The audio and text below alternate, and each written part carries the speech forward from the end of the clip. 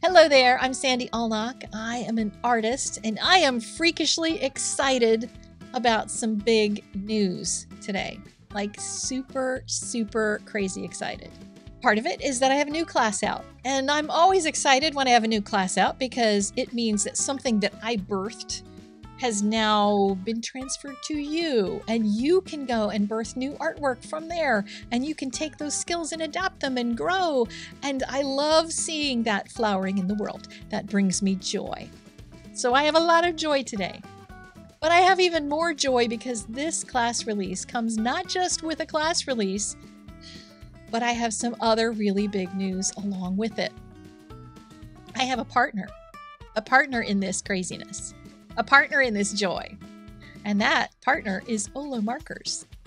They are offering for you, just because of me, a discount on their markers. You can get 15% off of Olo Markers until the end of August 2024 if you use my coupon code.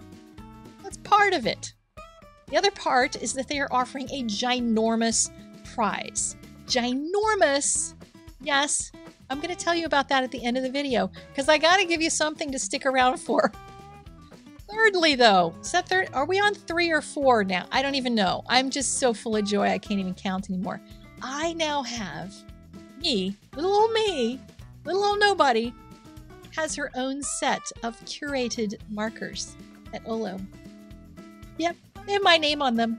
Now, they're not new colors. It's a collection of their colors that I recommend. And they're colors that are all like rainbowy. Yes, rainbowy and beautiful. And you love rainbows. I know that. So I picked these just for you. But I also picked them because I want to show you how to use them together to make neutrals. Because you notice there's no neutrals here. There's no browns here. There's no grays. But we're going to make amazing art with these colors. And I have 2 classes that use just these colors. If that's all you need, if you ever wanted to start out with alcohol markers, this is a great time to do it. But I'm going to tell you all about the giveaways and the markers and everything, all the stuff at the end. For right now, what I really want to do is show you how to make a hexagonal sketchbook, because I promised that in my last video. Let's go do that.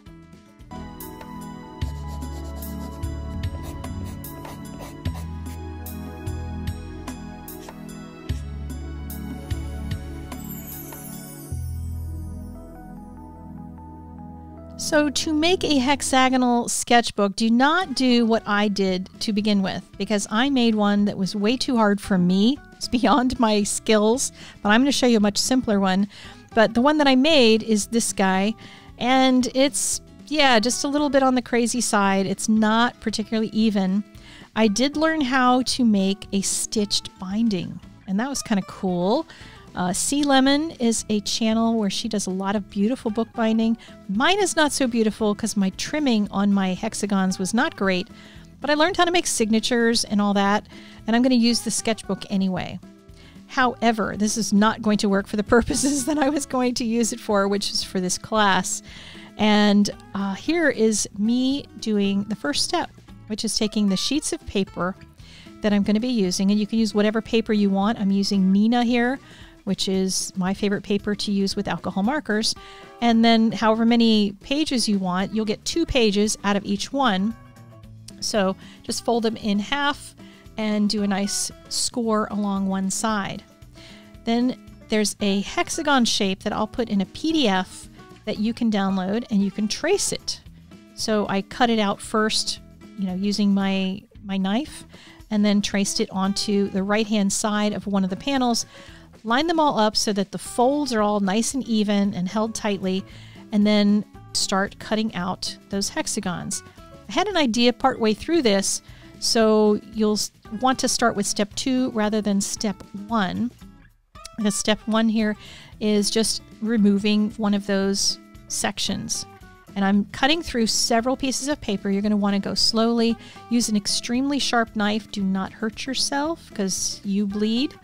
I have an injury on one thumb from years ago in college when I sliced my thumb while I was getting ready for my senior show. And my thumb throbs every single time I have a knife out. So just be very careful. But you'll cut off through all the pieces little by little. Now my recommendation is to make the hexagon on one part of the page and then cut off the other part, and you can make a little sketchbook out of that. And I'll show you what I'm using my little extras for a little bit later in this video. But again, just cutting very slowly, working on basically cutting through one sheet at a time, not trying to cut through the entire group, because you'll end up just pressing really hard, and you'll also end up cutting your thumb, and nobody wants to do that. So again, be careful. But just, slicing off all of those around the hexagon. A hexagon is a super simple shape. You can make it any size you want. You can, make a hexagon in your computer. If you have a die, you can make a hexagon, whatever size. You can make a little itty bitty teeny sketchbook this way. So each one of these then will give you 2 pieces. So you'll have 2 pieces with a fold in the middle, and all you do is glue them together. Literally, just put some glue in there. Now, you can use different kinds of adhesive, but I would recommend something really sturdy to do that with. And if you're going to be, tracing something onto one of these panels, you'll want to do that before you adhere the sketchbook together. Because each one of these panels, since they're doubled up, they're going to have 2 layers of paper, so you won't really be able to see through to trace. But if you're going to stamp something on it or draw something on it yourself, like I would be doing, you don't really need to worry about that. But you can always adhere it all together later on. Now, I'm using score tape for mine, and I have some score sheets as well. You can use that kind of adhesive, I recommend, because it's super sticky and it's not going to ever come loose. Your book will stick around for a really long time, whereas if you use a tape runner, it may fall apart on you, if it gets warm, that sort of thing. If you use this score tape, just be really careful and don't lay it down till you're really sure that the page is going to fold correctly, because this stuff is so sticky, it's not going to forgive you if you get it a little bit wrong. But, it's still worth using because it's so super sticky. And then always test to make sure everything folds correctly. Put on the next panel, and you can make one that's like 50 panels long if you want. And once these are kind of together, you can fold it like a book. It doesn't have to actually be an accordion laid out on the table, really huge. It can just be, a book that happens to zigzag. And that's it. Now you can do this in different shapes too. You can do rectangles, you can do a square sketchbook, lots of different kinds of things. But when you get it done, you'll notice that your papers probably did not all line up evenly. The important part is to get the left and right where the scores are, get those nice and straight, because then your sides will be perfect or close to perfect. And then the tops and the bottoms that do not have a fold in them, you can do a little slice, just a tiny, tiny slice to get rid of any extra pieces, because some of mine just didn't line up absolutely perfectly because I am a failed human being, and you might be as well.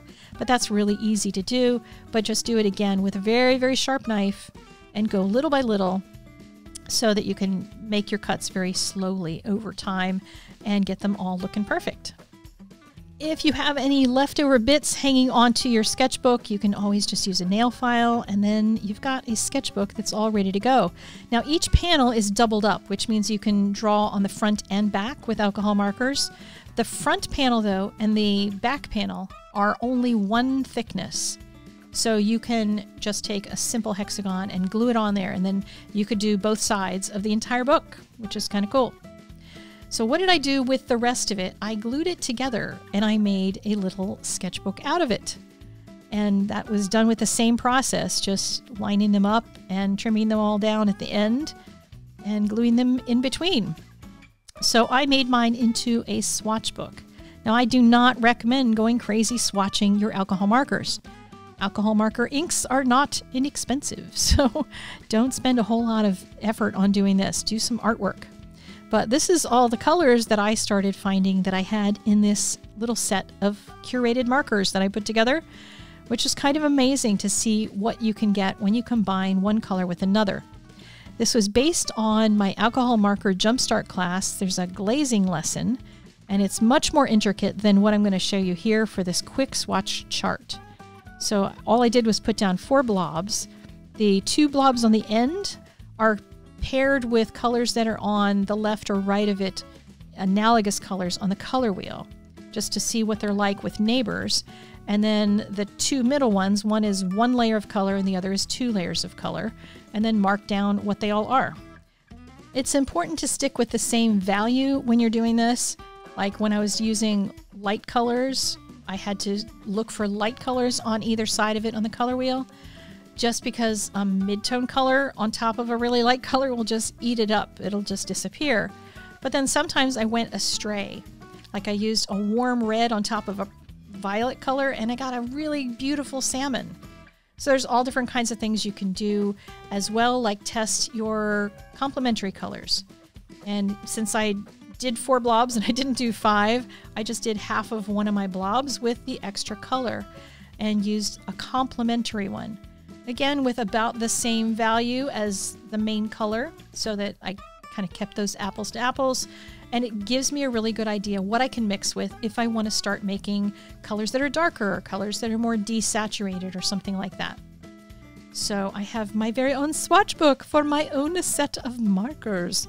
That was kind of exciting to make, and I was trying to think about whether I should put my name on this little book, but I didn't. So there you go.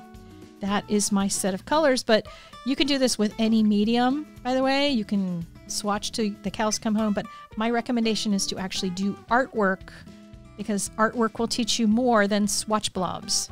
So I will repeat that for the good of the order, because I've said that a lot.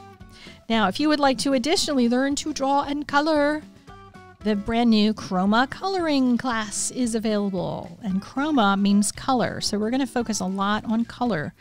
And this is, of course, in alcohol marker, so we're going to get lots of bright color.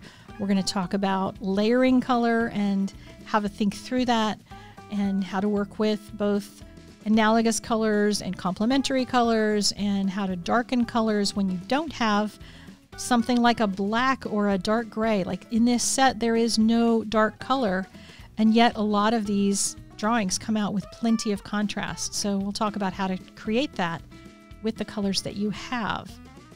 The drawings in this course are pretty simple. They're pretty forgiving, and the coloring is complex, but I'm not putting it at a level 4 class because there is not a lot of difficult drawing. There are sketches for them, just the basic outline sketches, and they're not ones that you're going to want to print out and color in. That's not the kind of sketches they are, but they're the kind to trace. So if you make the sketchbook, you'll want to trace them onto your hexagons while your paper is not adhered to another sheet, because when it's doubled up, you can't see through it when you put it up against a window, but you can do that real easily with one sheet of cardstock. So there's like all different kinds of fun things in each one of the lessons. Even included food, because you know me, like there's always food that is part of my life, and I had to do ice cream. So I did a really beautiful custard. It was like way fun and made me want to go get a little ice cream. Like it really did. Maybe that's just a symptom of me feeling like I need a break. So sometimes you just get a little bit of what's inside my head instead of just what's inside my art when you take a class from me.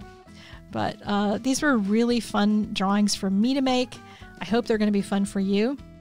This one, I even gave the owl, I like named parts of him that were not really names for him, like the area around the neck of him. I just kept calling it his scarf.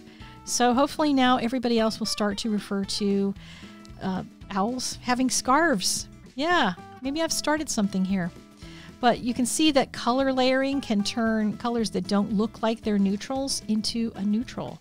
Like, look how beautifully brown those colors are and how realistic that looks.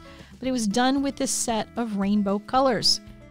Color theory is just an amazing, amazing thing. And the more people I can turn on to color theory, the more joy I have, because I just know there's more people who can just look at things and be absolutely flabbergasted the way I am. I get so excited when I layer a color over something and it turns into an unexpected hue, and I'm like, I never thought it would do that, but look at that, and then I can figure out why it did that.